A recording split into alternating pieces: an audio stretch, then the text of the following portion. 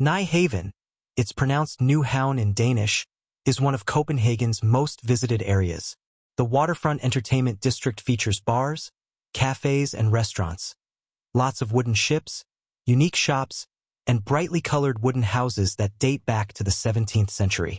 Hans Christian Andersen lived in one of them for over 20 years in the mid-1800s. We embarked on a 1-hour boat cruise from here. It was a relaxing way to tour Copenhagen and see many of its spectacular highlights. We made our way through the canal and negotiated some low bridges as the guide gave us a narrative about the history of Nyhavn and Copenhagen as well. During the cruise, we passed some hydro-bikers lazily pedaling along the way. They looked very cool. I was thinking, if it keeps raining non-stop here in East Lansing, we could hydrobike here in mid-Michigan as well.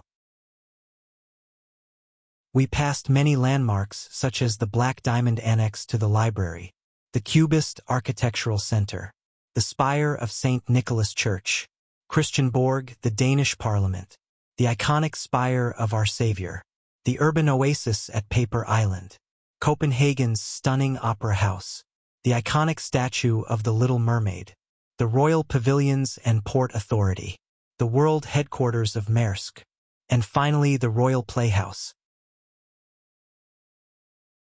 Returning to Nyhavn, we have a decision. Which restaurant, cafe, or bar are we going to? And for dessert, Danish pastry, or the iconic Brunsviger? Life is tough.